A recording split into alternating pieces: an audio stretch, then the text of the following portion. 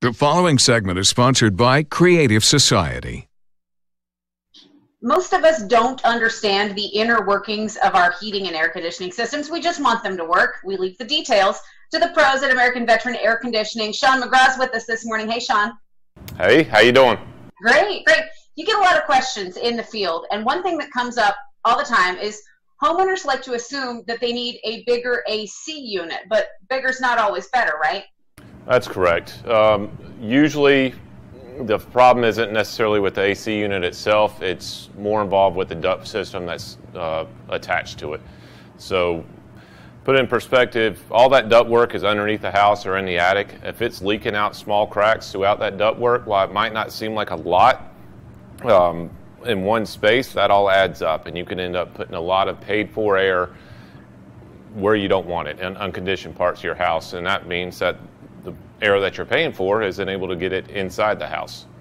Well, and to determine the correct size for a unit, there's a lot of math involved. You do a load calculation. Tell us what factors are taken into account. Yeah, a heat load calculation encompasses everything that's going on in that house. So I'm looking at how many windows do we have in the house? Are they east facing? Are they north facing? What type of infiltration we have in the house? How much air, how loose is the house built? Or is it built really tight?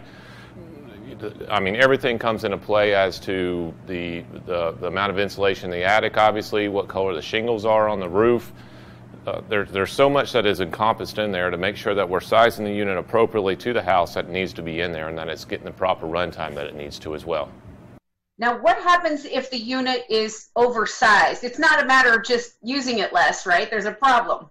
Yeah, you know, and that's a misconception. A lot of folks will think that if I can cool my house off quicker, I'm saving money. Well, not really, because you don't want that unit coming on and off. And the second purpose of an AC unit in a house is to dehumidify that house.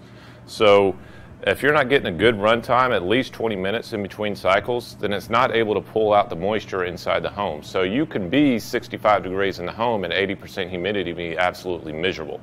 Whereas if you sized it appropriately, you could have it at 73 degrees in your house and be completely comfortable because we got that humidity down to 40–50%. Yeah, you don't want all that humidity. Between air conditioning, heating, installing those systems, and maintaining them, homeowners feel like they have a lot to keep up with, but that's why you created a monthly package, makes it easy for everybody. Tell us about that all-in-one comfort plan.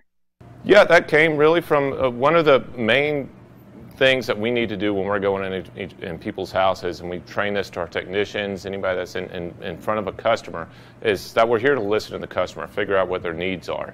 And that's where the all-in-one comfort plan came from, was from listening to the customers and figuring out exactly what they're looking for out of us. So we wrapped all that into a package.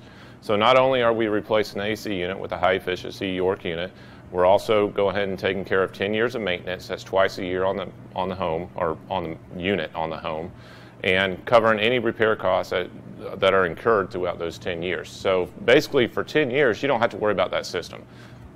That sounds very reassuring. People are going to be interested in that. They can call American Veteran at the number on your screen, 435-0822, or visit the website, AmericanVeteranAC.com. Shawn, anything else on your mind before we let you go for the day?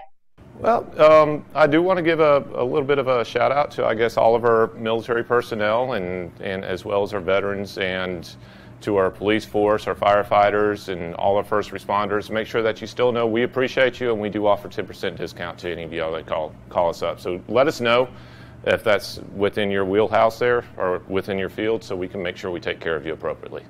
Wonderful. Thanks so much for being here, and we look forward to check in with you soon. Yes, ma'am. Thank you.